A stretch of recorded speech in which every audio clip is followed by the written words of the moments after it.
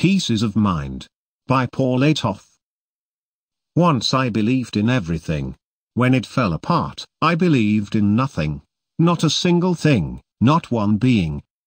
I next believed in anyone and everyone except myself, until I finally believed in no one but myself.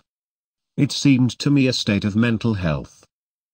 I next believed that I disbelieved in everything, anyone and everyone, including me. I was blind. Perhaps you see. My mind became a saw. It brought down trees however tall. Any matter at all, was of no concern. All the world began to fall and burn. I was alone. Only me.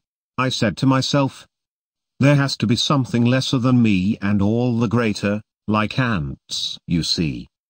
Rebuilding pyramids after the rain and again the next day.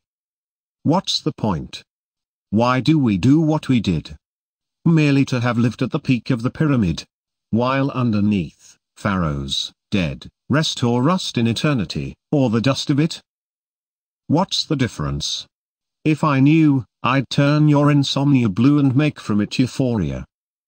This I do again and again, despite the rain that drops my pyramid, and all my regrets regard those things I did to find a misplaced peace of mind I hid.